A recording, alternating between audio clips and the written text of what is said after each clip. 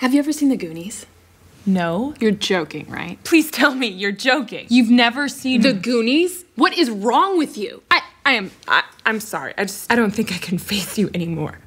The truth is, I haven't either. But this is the reaction I get at least once a month. Nobody can fathom that I haven't seen the preteen Spielberg-produced adventure film of a lifetime. No, I haven't. Back off. See, my theory is The Goonies is put on a pedestal because of its nostalgia factor. Well, I don't watch movies for nostalgia. I watch them for their unique take on our world, their poignant, thought-provoking subject matter, and their ability to lift us as a human race.